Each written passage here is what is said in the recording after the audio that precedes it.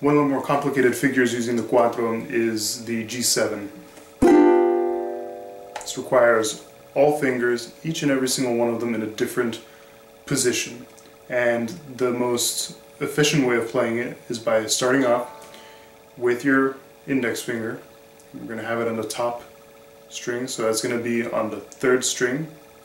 Your middle finger will go on the 1st string, and your ring finger and pinky will then go on the 2nd and the 4th string. That's G7. If we were to use this and to look for A7, for example, distance between G and A is 2 halftones. So we're going to slide the G7 down not 1, but 2 frets, and there's our A7 chord. This can be applied for all notes, for all chords. So let's have a look at, for example, right there. It's our B7 and our D7.